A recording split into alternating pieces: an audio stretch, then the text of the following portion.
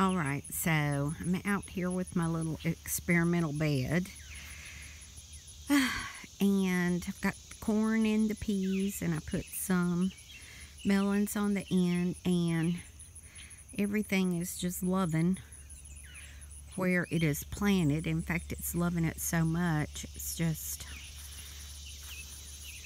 I've got so much corn that came up. I planted it thick because the seed was at least 2 years old, and I'm like, probably not going to get anything.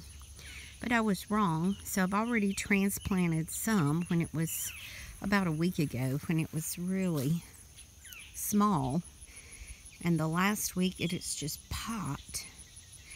And I'm thinking that I'm going to try to move a few stalks into some pots and just kind of sit them here on the edge and see if I get